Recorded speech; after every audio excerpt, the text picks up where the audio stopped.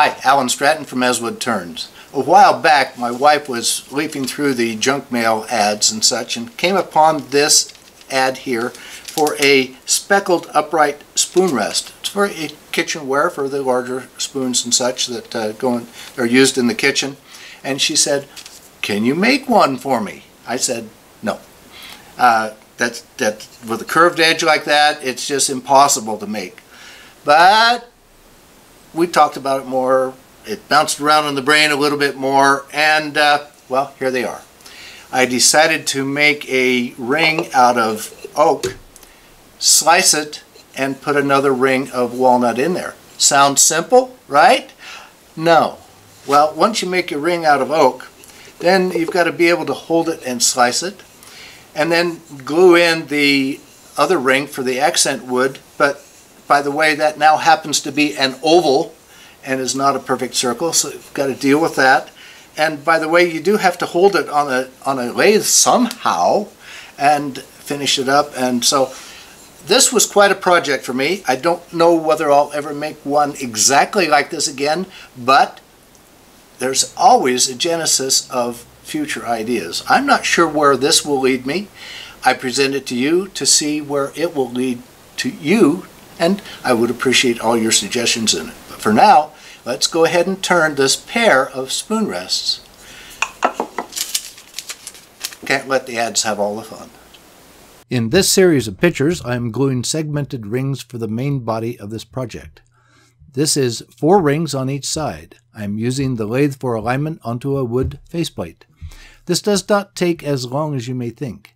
Since there is no stress on the joint, I can add the next ring within a couple of minutes, depending on shop temperature. You may notice that the glue on previous rings still looks very fresh. Now that the glue has dried a bit more, I can drill out the excess wood from the center with a large Forstner bit. The oak is very hard. The drill gives a good precise interior wall. Don't forget the matching stack.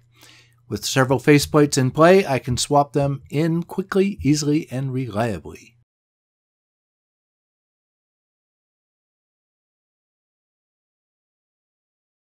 With the 2 halves drilled out, I can glue them together. It was much easier to drill each half with a more shallow depth than join them together. Now to slice the cylinder on a diagonal. This is an interesting cut and potentially very dangerous. To assure safety, I am using 2 generations of my bandsaw jig. This is possible because I have a threaded faceplate on both ends. With my next jig revision, I will incorporate an auxiliary sled upright. Well, no, I already have one, the one on the left.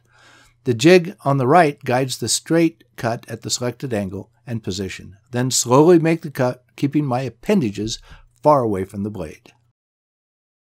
Now to glue in the walnut center rings. Please note that the oak surface is not a circle, it is an oval. So I made a pair of walnut rings using the split ring technique. This enabled me to add an additional rectangular segment on both sides to make my oval rings. I'm using the rub technique to glue the 2 pieces together. This would be extremely difficult to clamp otherwise. Then the same for the other half. These rings will give a side grain surface on each top instead of end grain. Now to smooth out the exterior of the center tube. The 2 walnut rings are joined with double stick tape. A band clamp reinforces the tape. Then for safety, I'm adding duct tape around the band clamp to protect me. Then carefully tool down the exterior on both sides of the band clamp. The oak is hard, and the differing grain angle on the walnut adds more difficulty. So easy does it.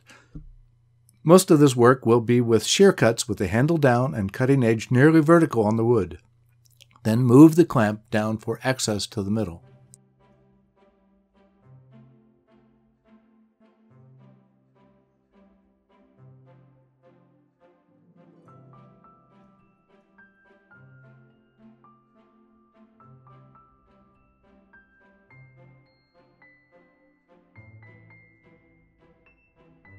Next, part off the faceplate, making sure to stay in the waste wood of the faceplate. Then trim the surface. With new access to the interior of the cylinder, I have access to the excess wood on the walnut rings. Now I can drill it again with a slightly larger Forstner bit to clean it up again. This is now full depth.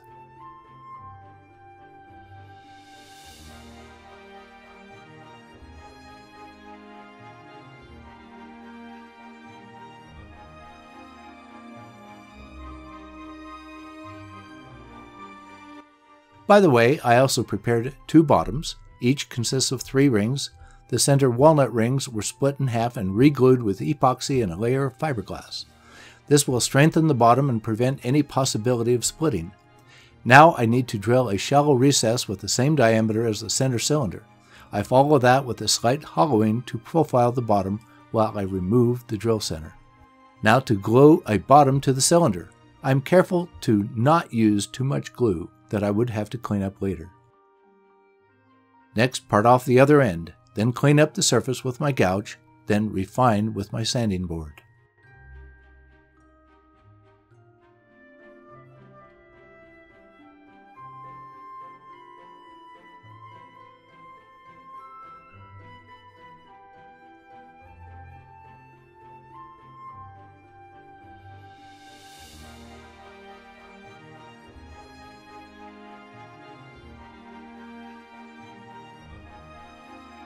Now for the final cleanup of the cylinder and the opposing bottoms.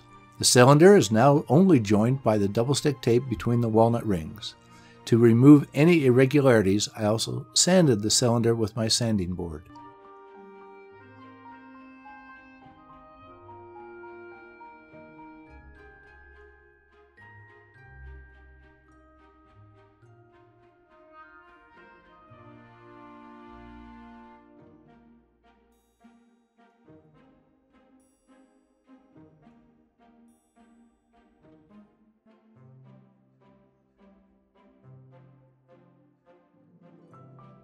I can think of no way to round off the walnut rings other than sanding. I have a small drum sander mounted to my drill. The project is still on a faceplate. I have mounted a chuck hub to a short piece of steel fitted to my banjo, then mounted a faceplate to the chuck hub.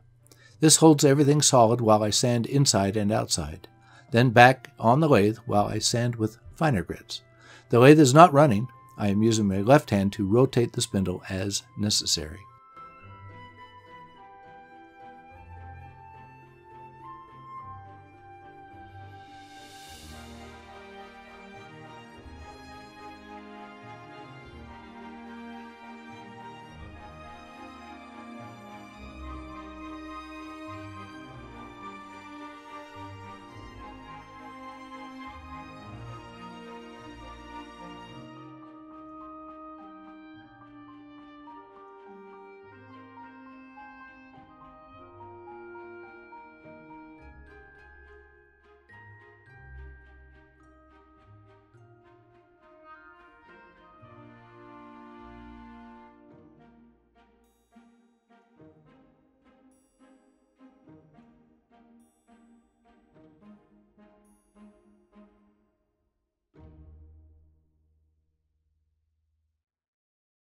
With the 2 sections now separated, I'm parting off the faceplate. I had left the bottom segmented ring a bit thicker, so now I can part in the oak instead of the faceplate waste wood. Finally, a bath in walnut oil finishes my spoon holders. However, they will never be used in the kitchen for a messy spoon. Instead, they form an interesting display. I think the process could be used for other interesting projects.